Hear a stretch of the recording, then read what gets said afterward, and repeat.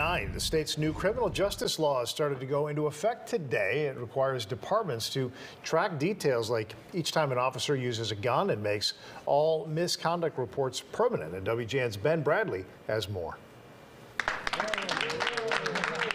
Governor J.B. Pritzker signed a sweeping criminal justice reform bill into law in February. And starting today, the first parts of that law begin to take effect. The 764-page law was supplemented by an 8-page trailer bill that made some minor fixes. I can breathe. The law was passed in the wake of the George Floyd killing amidst calls for racial justice and police reform.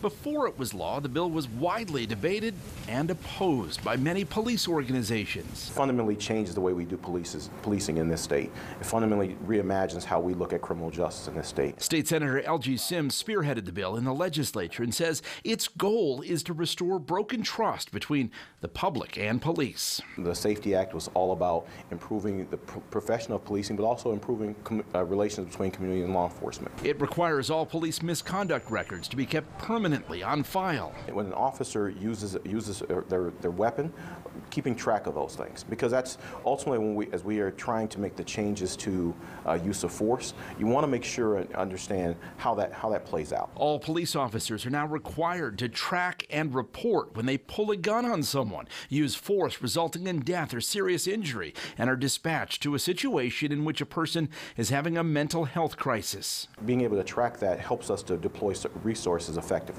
All officers in Illinois now have a new legally binding duty to render aid and life-saving assistance if someone, even a suspect, is injured, and to intervene if another cop is using excessive force. There are protections for whistleblowers.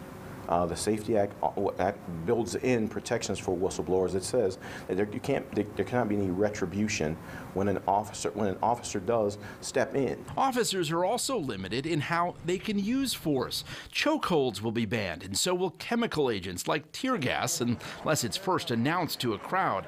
Also, the use of rubber bullets and tasers will be restricted. Cops can't aim them at someone's head, neck, chest, or groin. People have the constitutional right to freely protest, but when they do protest, they're protected. You want to be able to encourage the use of non-lethal force.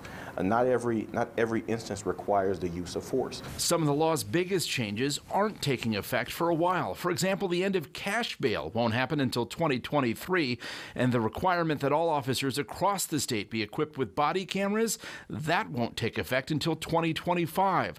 Also, the controversial push to end qualified immunity, the protection that keeps cops from being held personally liable for their on-duty actions, that is not part of the new law. I'm looking forward to this being model legislation that will take hold around the country. Ben Bradley, WGN News.